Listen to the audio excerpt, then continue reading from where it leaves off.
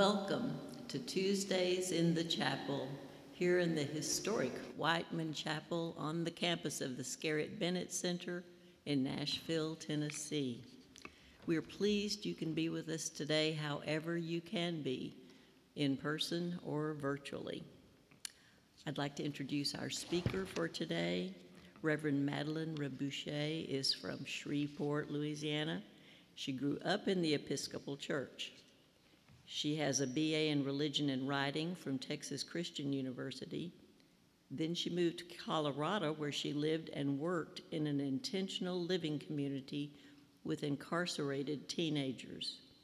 During those years, she began to discern a call to full-time ministry. Madeline then graduated with her Master's in Divinity from Duke Divinity School in 2019, where she worked as a chaplain in a women's prison, studied theology and the arts, and began the discernment process for ordination to the priesthood of the Diocese of Western Louisiana. Following her MDiv, she completed a chaplain residency through the Clinical Pastoral Education Department at Duke University Hospital. While she was there, she served as the chaplain to the neonatal and pediatric floors, specializing in pediatric palliative care. She then moved to Nashville in 2020 to continue her theological studies in the Theology Master's Program at Vanderbilt Divinity School. She was ordained to the priesthood on January 30th, 2021, and was hired as the curate at Christ Church Cathedral in Nashville. You can keep your eye out for Madeline scooting around town on her red moped. She lives in Sylvan Park with some beloved friends and her best pal, Olive, the yellow lab. Please hear this call to worship. Gather us in, O God, we who are a grand spectrum of your children, prisms that catch your light with furtive wanting and give it back in a variety of blended hues. Gather us in, O God, as dancing colors of a rainbow in the sky, for our very being is the fulfillment of your promise as you shine through us. Let us pray. God, you created us to contain a tableau of possibilities, given us countless opportunities to encounter your indwelling gift of radiance, a glimmer of hope in depression, a ray of courage amid life's trials, a sparkle of joy at the end of illness, a flash of valuable intuition, a beam of illuminating perception, a glow of pleasure and contentment, a radiance only the stilled soul perceives. Your love is boundless. Thank you. Amen.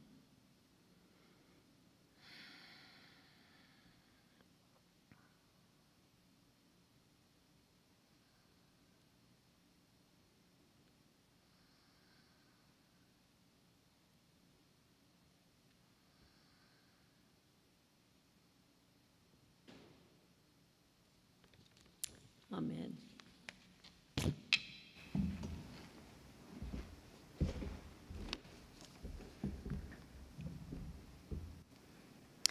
A reading from the Gospel according to Luke, chapter 11.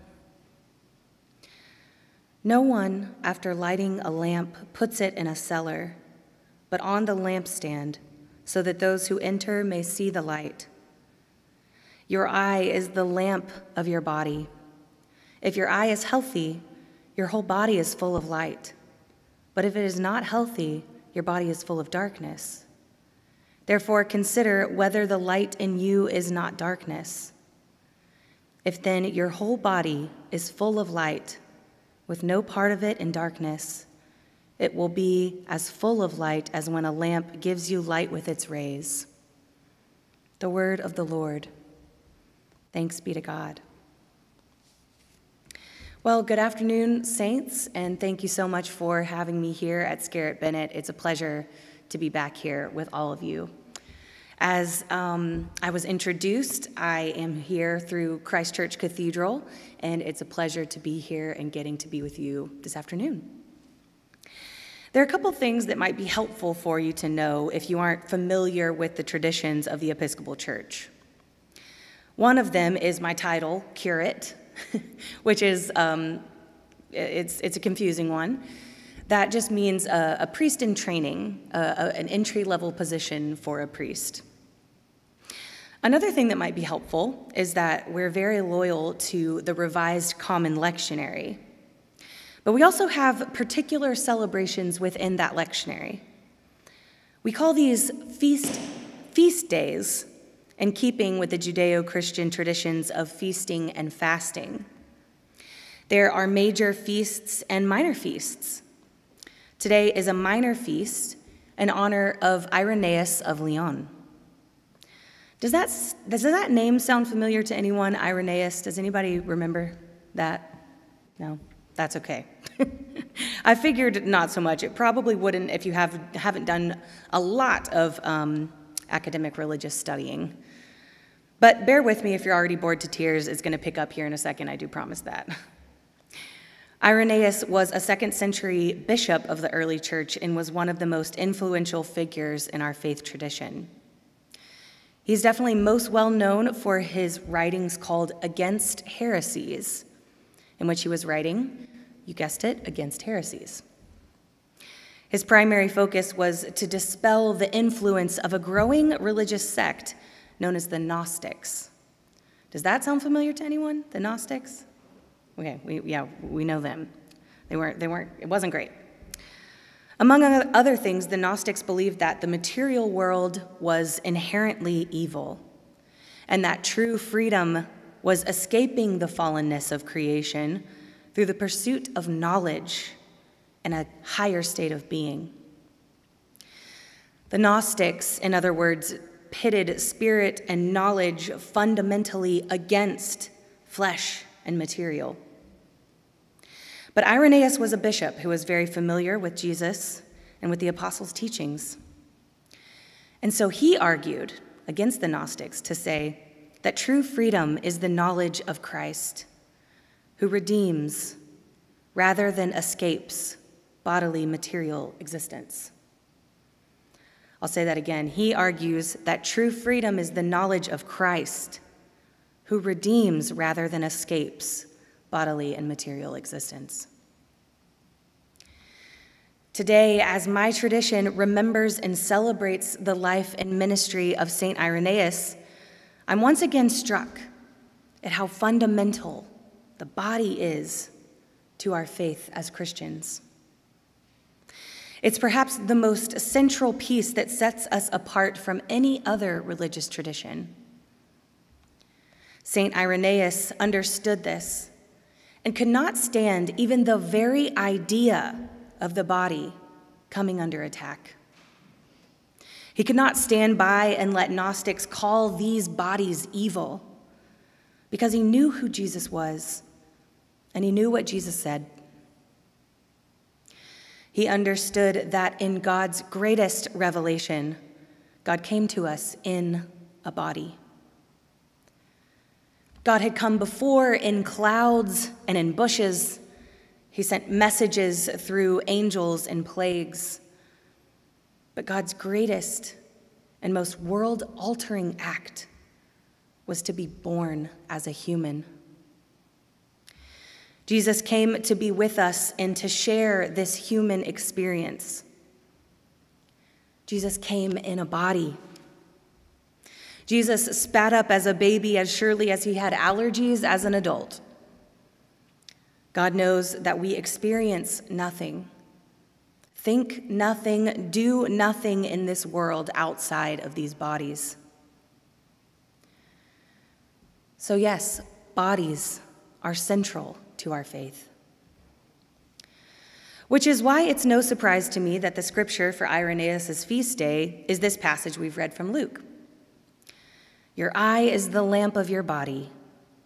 If your eye is healthy, your whole body is full of light.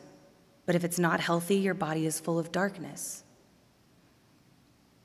And of course, this was written long before humans knew anything about the way eyes really work. The eyes are all about light. Light is the primary information the eye receives.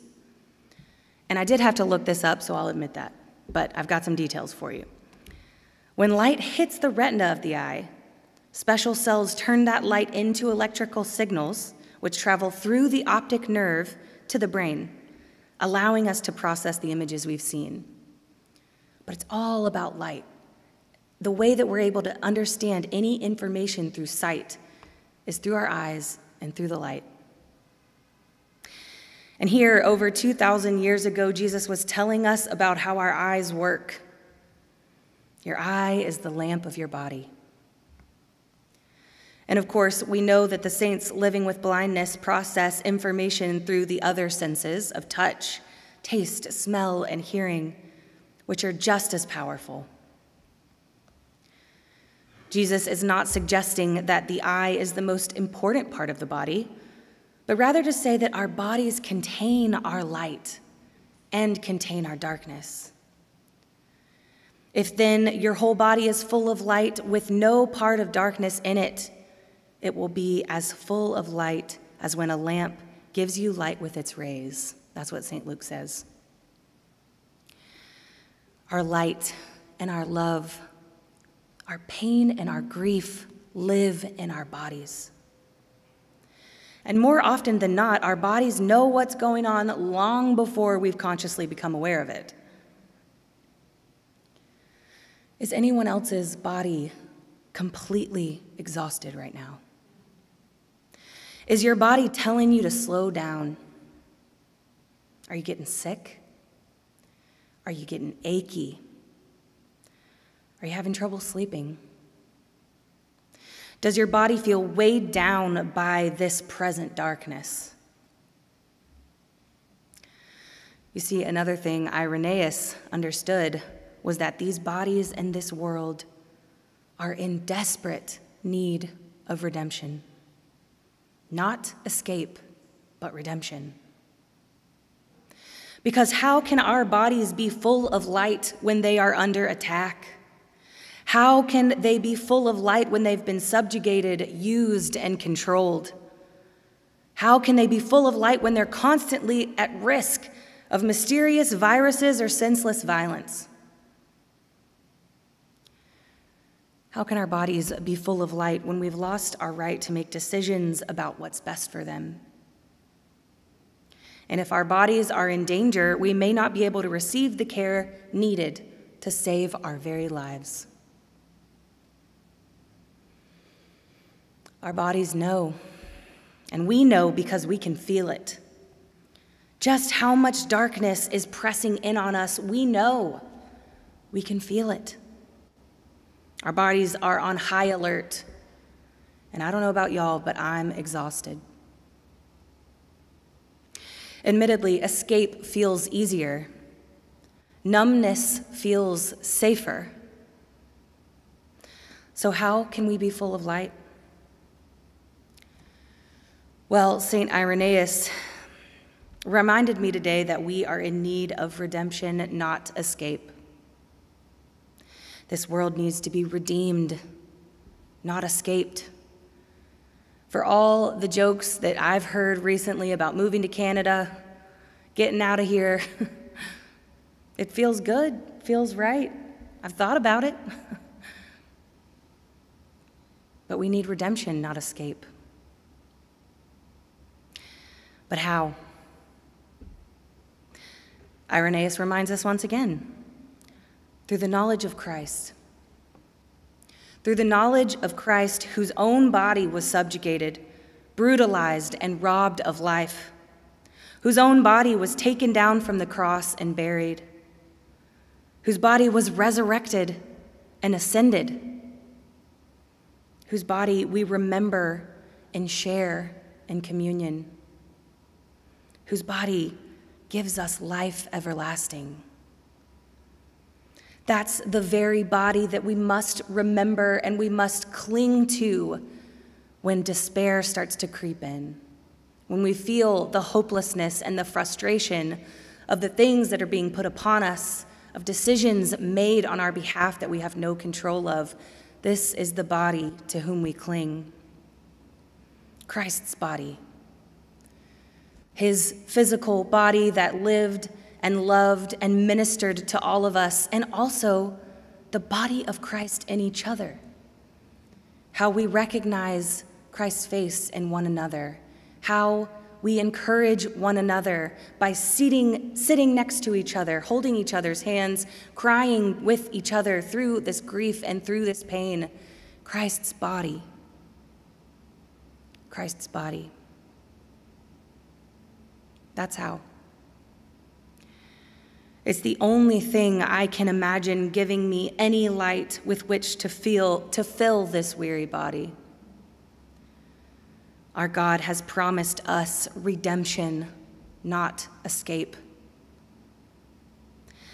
When my mind gets flooded with all the bad news and I can feel the anxiety creeping in, dimming the light, and clouding my body with darkness, I know where to look to find the good news. Christ, our embodied Savior, has come to be with us and has given us the gift of each other. And so we hold on to one another and we cling to Christ. In Christ, God has promised us redemption, not escape. And I have to continue to know and to believe that God will never break a promise. Amen.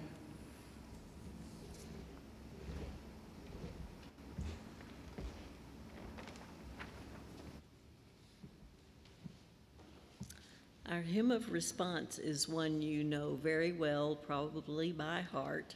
It is 585 in the United Methodist Hymnal in the pew where you're sitting, or just sing it from memory and we'll do all 3 verses.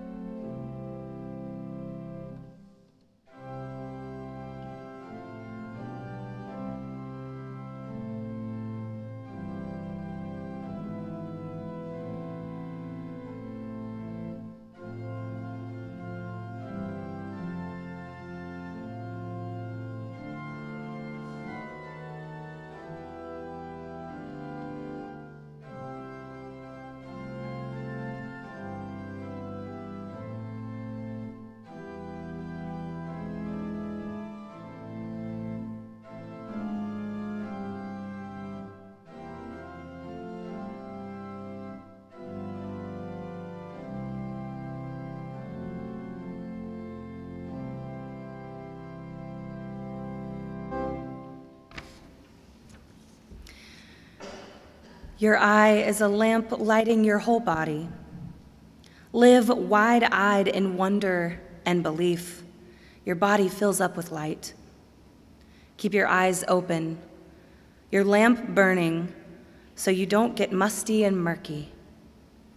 Keep your life well lighted by the power of God's grace. Amen.